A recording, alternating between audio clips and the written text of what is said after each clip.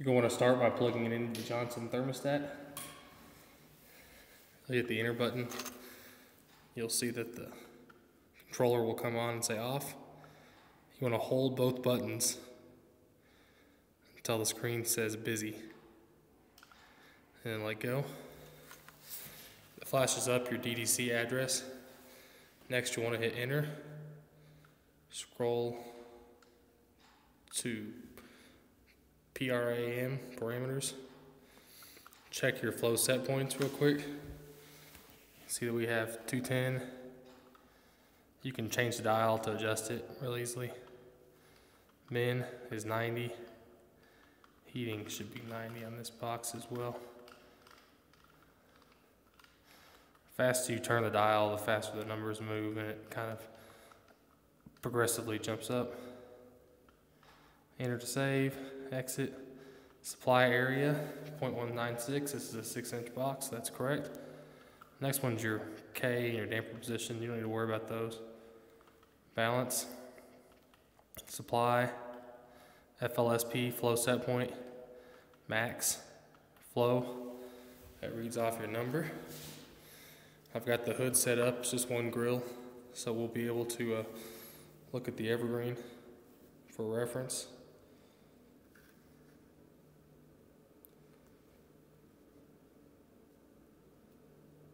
We're going to wait till it settles out a little bit.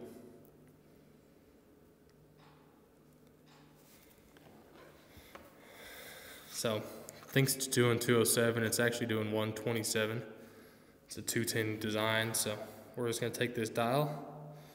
We're going to adjust that number down until we see what's on our total for our grills, or in this case it's just one grill, so we'll just lower it down to match that. Enter again. It's going to calculate the K factor for you. You'll want to write this down or put it in your PDA. 2.273 is your K factor for this box. Enter. We're going to adjust this back to flow set point. Well, looks like we lost the box. Flow set point.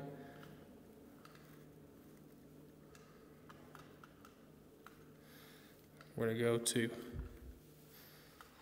C max, flow. This will be reading out our flow.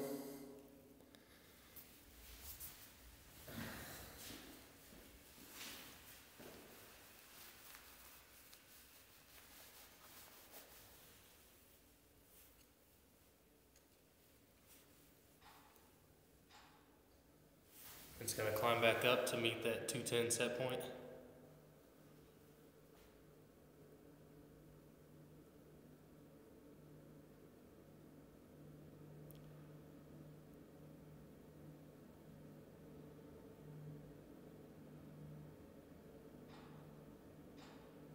You can see our calibration is pretty accurate so far. Let it settle down a little bit.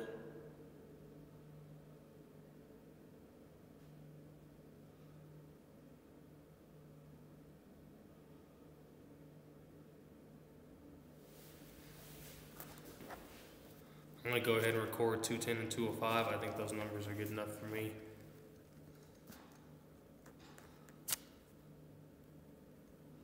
210 is my DDC, 205 is my actual grill reading.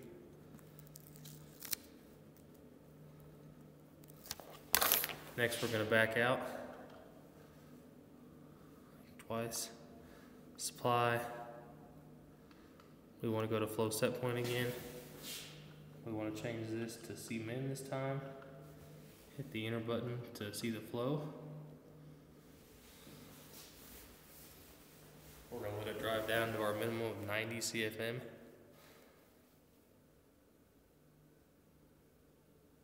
You can see the calibration is still holding pretty easily.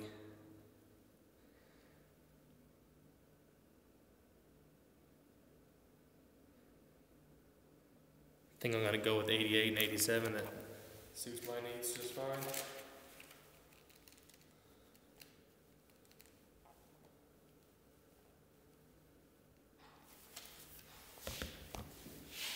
Okay, once you're done, just hit the back, back, back, until you get to your DDC address. Unplug.